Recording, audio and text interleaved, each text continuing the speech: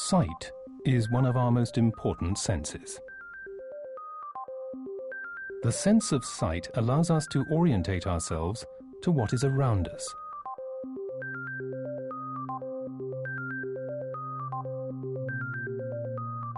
When we lose our ability to see, we lose our sense of orientation.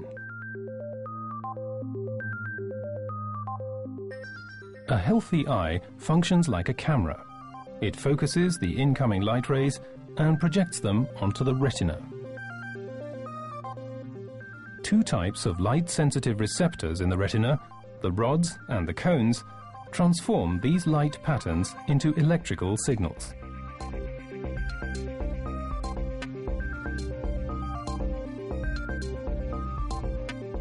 The signals are then transmitted to the optical nerve, which relays the information to the lower surface of the brain.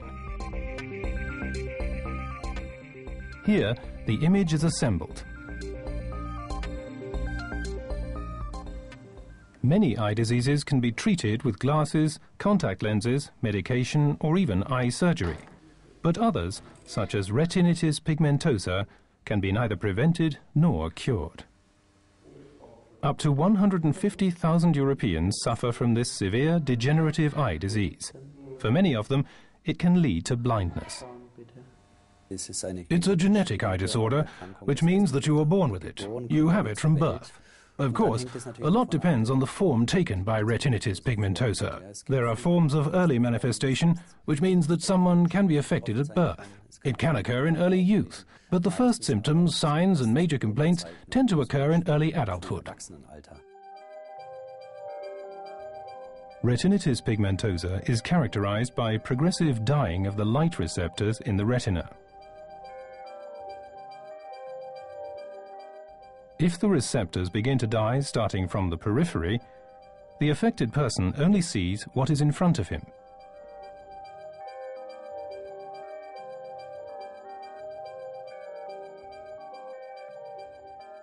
If the receptors begin to die starting from the center outwards, the vision of the affected person becomes restricted to the periphery.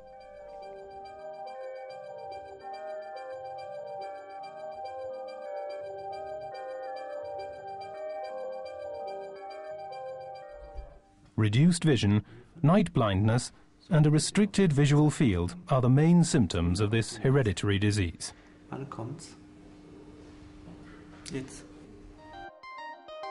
This little fish, the zebrafish, is at the center of scientific investigations to understand the underlying causes of retinitis pigmentosa.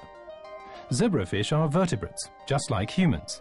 Their genetic makeup and developmental processes are similar to ours. Zebrafish are easy to keep and easy to breed in large numbers. Females produce up to 300 eggs a day. Once the eggs are fertilized, scientists collect them for further observation.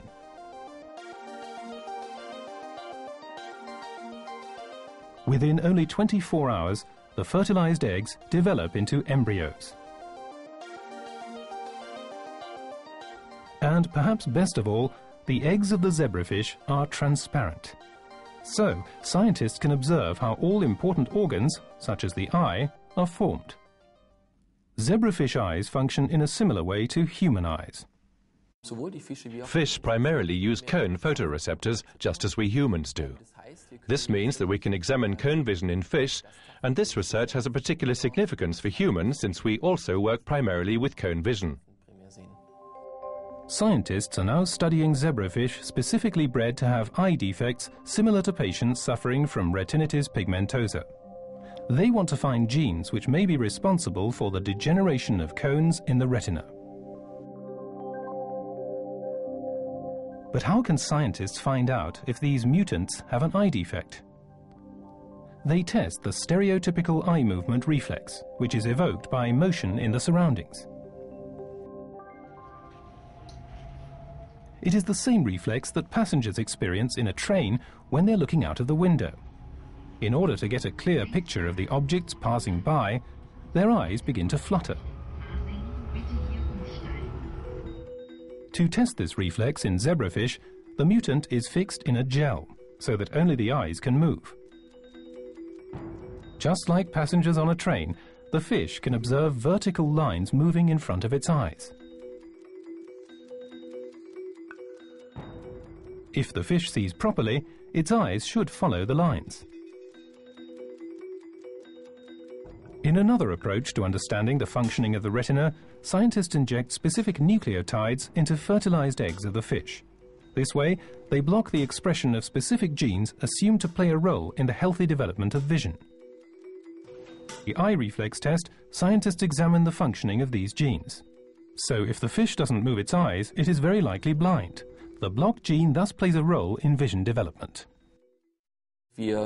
Experiments such as these help us trace disease mechanisms that show us why, for example, photoreceptors are damaged as a result of certain human diseases.